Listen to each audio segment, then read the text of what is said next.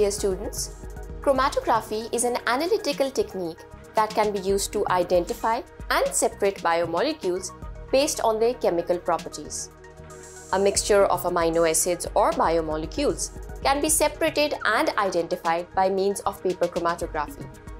The presence of amino acids on the chromatogram can be detected by spraying it with ninhydrin, which gives a highly colored product upon reaction with amino acids. In paper chromatography, the biomolecule or a solution of biomolecules is spotted on a piece of filter paper, which is then placed in an organic solvent. The organic solvent rises up the filter paper by means of capillary action. As it moves along the filter paper, it takes the biomolecule along with it. The distance travelled by the biomolecule depends on its relative affinity for the hydrophobic organic solvent, which is the mobile phase, and the hydrophilic filter paper, which acts as the stationary phase. The distance travelled by the biomolecule is specific for each biomolecule and can be calculated to detect which biomolecule is present in the sample. Today, we will be performing the paper chromatography of amino acids. To begin with, we will take the mobile phase or the organic solvent, which contains butanol, acetic acid and water in the ratio 60, 15 and 25. Take a chromatography tank and add the solvent to it, ensuring that it covers the base of the tank, forming a layer half to 1 inch in thickness. Cover the tank and allow the atmosphere to get saturated with vapors of the organic solvent or mobile phase.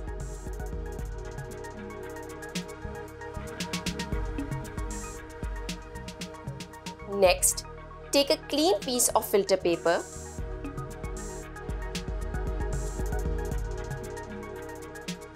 Using a lead pencil, draw a line at least 2.5 cm from the base of the filter paper.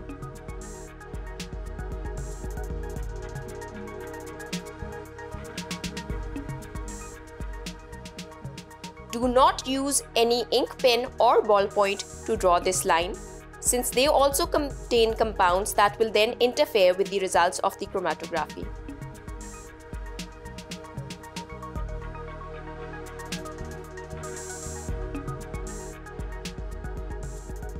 In the next step, carefully place a drop of the amino acid solution on the filter paper .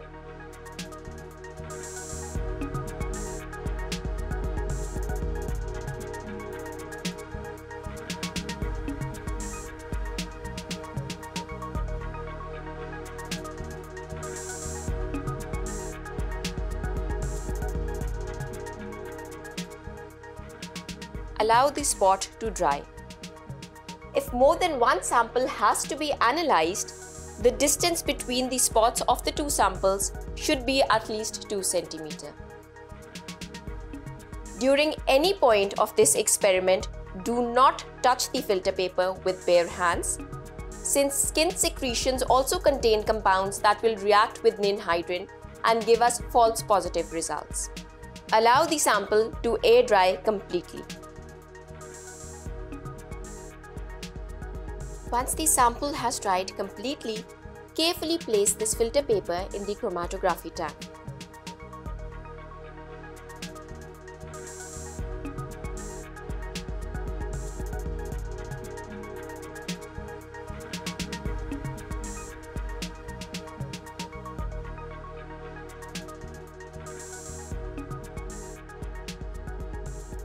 While the base of this filter paper should be in contact with the chromatography solvent, the line where we have placed our biomolecule or amino acid solution should not be immersed in the solvent.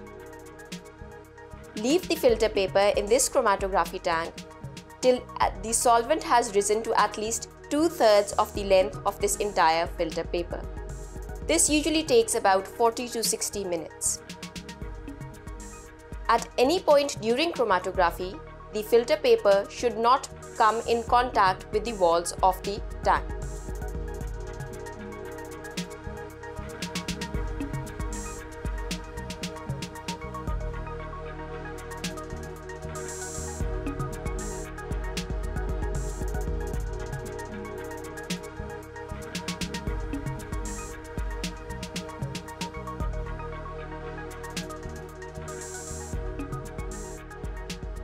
After about 60 minutes, you will observe that the solvent has risen to approximately 2/3 the length of the filter paper.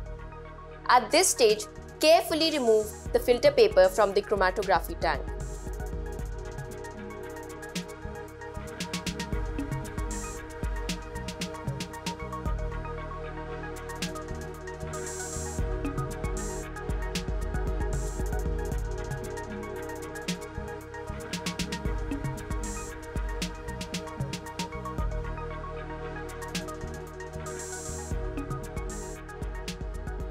Allow the chromatogram to dry completely in the air before moving on to the next step.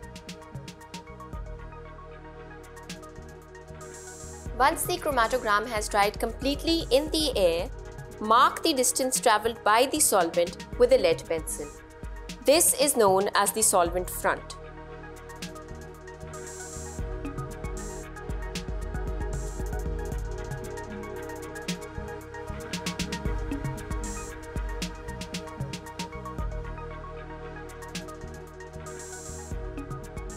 Next, we will be spraying this chromatogram with ninhydrin so that we are able to visualize if the amino acids are present in this sample.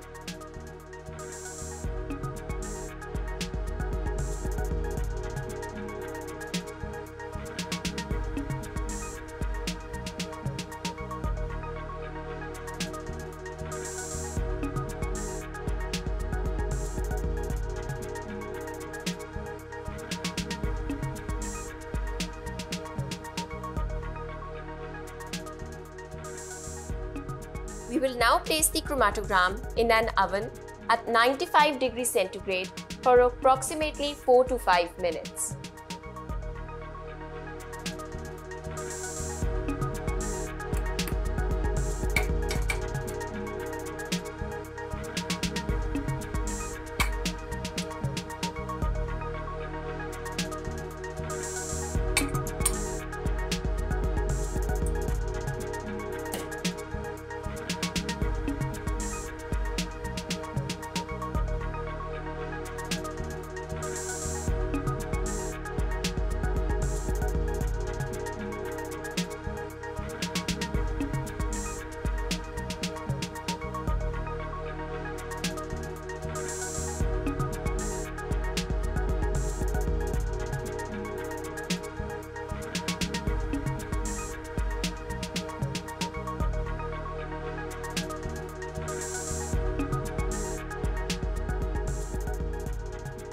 After 5 minutes, we will remove this chromatogram from the oven.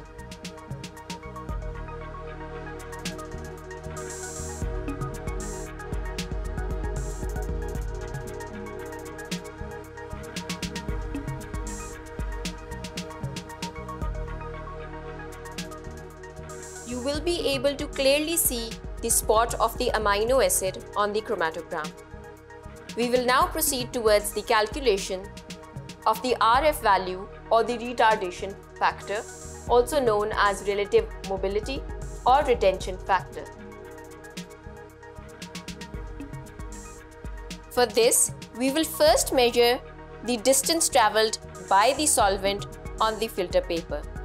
We have already marked the solvent front.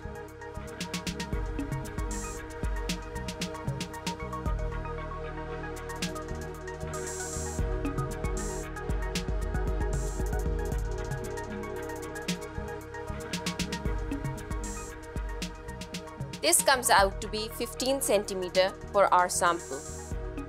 We will then calculate the distance travelled by the spot or sample on the filter paper. We will measure the distance from the center of the spot.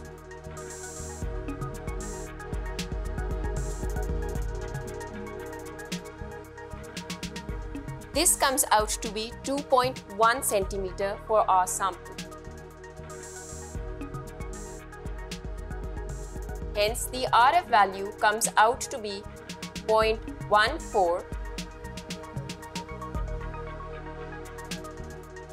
which is the RF value for the amino acid lysine.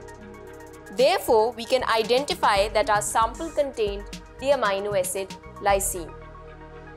Paper chromatography is a valuable tool for the identification of amino acids. Each amino acid has a different RF value based upon the presence of the R group in that amino acid. The RF values can be used to identify the amino acid present in the solution. This indicates that our sample contains the amino acid lysine. Paper chromatography is a valuable tool for the identification of amino acids. Each amino acid has a different RF value based upon the presence of the type of R group in that amino acid. Therefore, using RF values, we can identify which amino acids are present in our sample.